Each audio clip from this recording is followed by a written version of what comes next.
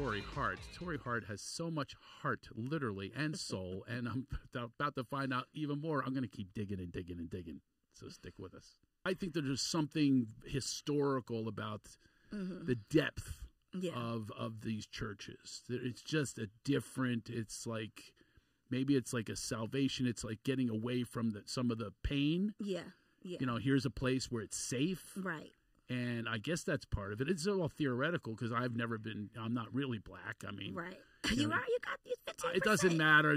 You're not inviting me to the reunion. The look that you gave me when I said I was Ghanaian was not like, oh, he's one of me. No, it did not happen. I'm not even Ghanaian. So, what are you, by the way? Do you know?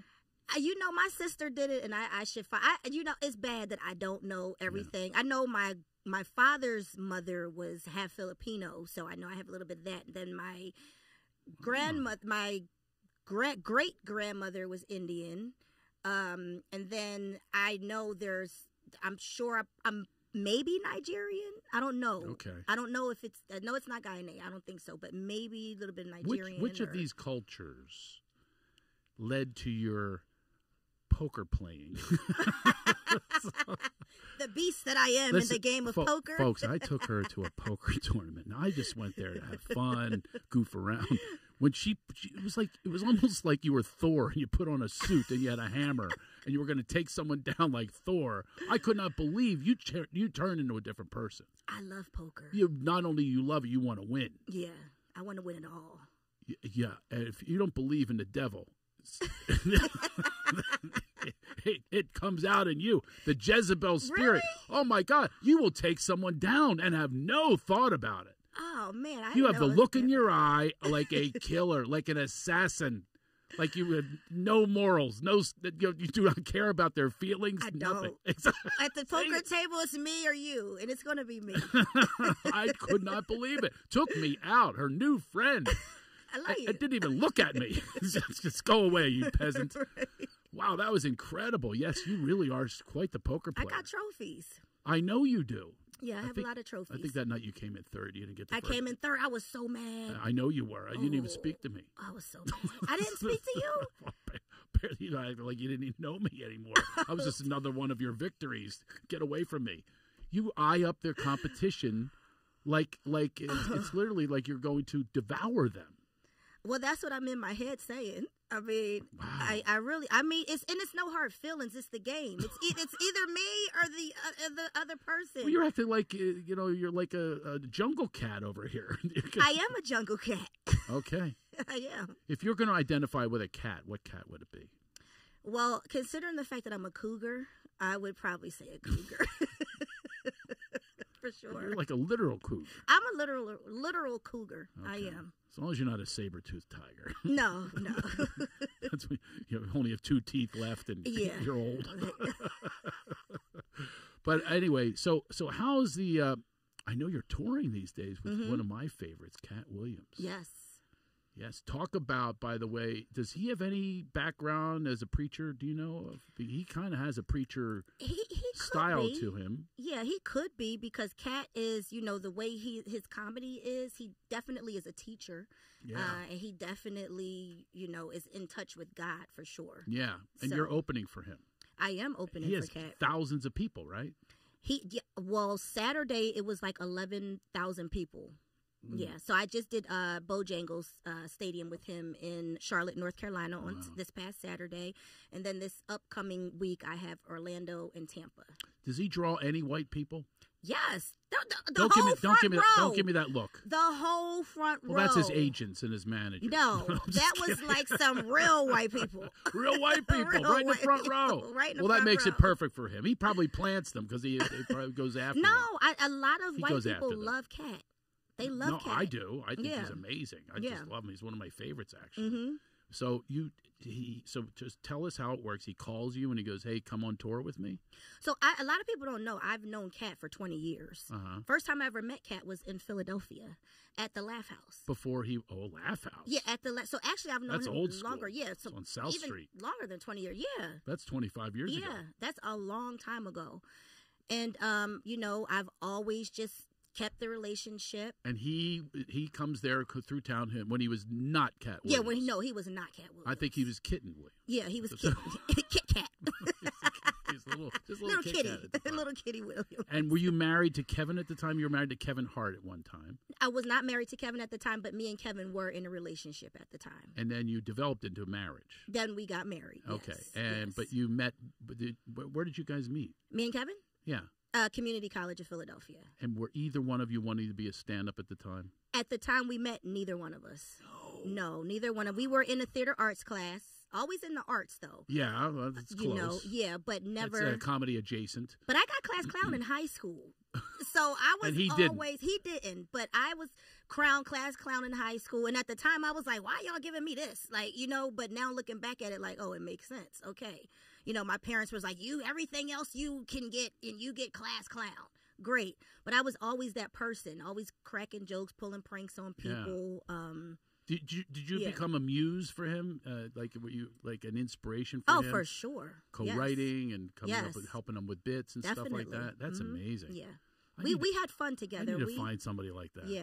We were cool, until we weren't.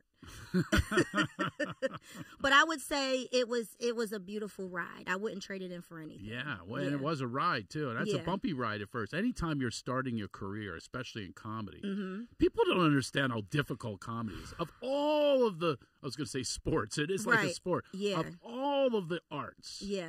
It's definitely the loneliest because you're alone. And you had the fortune of having one another. Right. Most people don't have that. Right. Most people have people that don't support it. They go, hey, what are you, a clown? Or that's what my family was wondering. What are you doing, Torrei?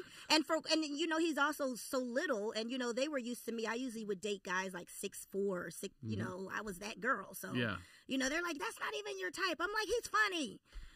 So which is number one for a lot of people. Right. That does keep you together longer than most things do. Is you must have a sense of humor. Every relationship you're going to last a long time, you better have a good sense of humor. I like to laugh, and see and I like dark humor. I like light humor. I like church humor. I like crass humor. Yeah, I like all humor. So. Yeah, I like to laugh.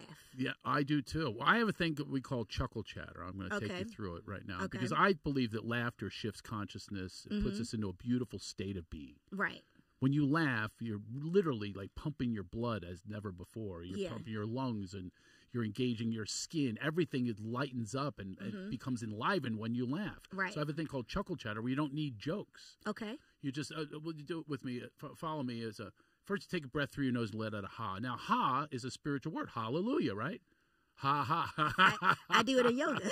Yeah, exactly. Ha. So give me a ha. Do it along with me through your nose. Ha. Well, you must have something going on there. You let a ha. I love it. It feels good to get that out. And now chuckle at the end of it. Ready? Okay. Ha. Isn't that so contagious, though? Yeah. It becomes a reflection of one another. Yeah. You're smiling at me, I smile at you back. And you're thinking about nothing. Right. That's what's amazing about laughter. You're just in this state of bliss. Right. And we need to go there more often. It will keep relationships together. Yeah. Once you stop laughing, then you don't have that vibration. Right. Ooh, yeah. Yeah, exactly. So now we're going to increase the chuckle chatter. We'll just talk about what we did today, okay? While you're laughing, okay? I'll start and then you go after me. Here you okay. go. I walked the dog and fed her. And she tries to sniff too much, and I pull her. See, nothing funny. Right. You just go ahead. So tell me what you did while you're laughing. Okay. I woke up. Good. I prayed. I did a mile on the treadmill. And then I got my lashes done. Now breathe in and how do you feel? Good. Yeah.